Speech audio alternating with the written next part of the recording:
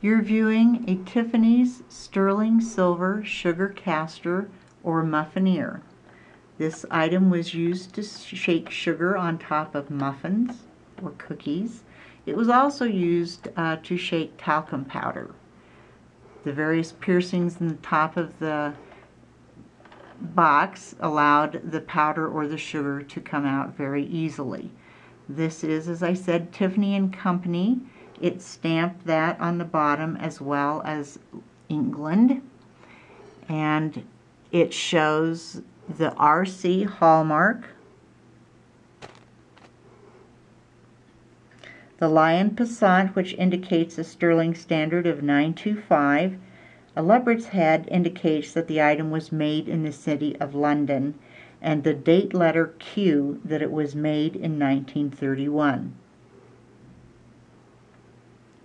Beautiful sleek styling on this, goes with any design. The top comes off, and the hallmarks are repeated on the rim of the castor top. This piece is 182.8 grams of sterling silver, made in 1931.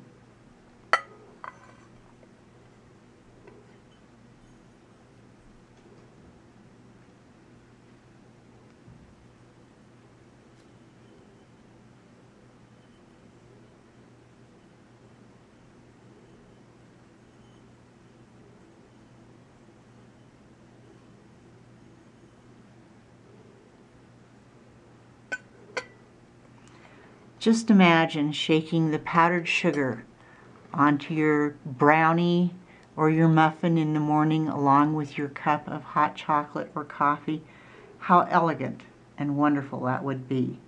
A Tiffany and Company 925 sterling silver Muffineer, 83 years old.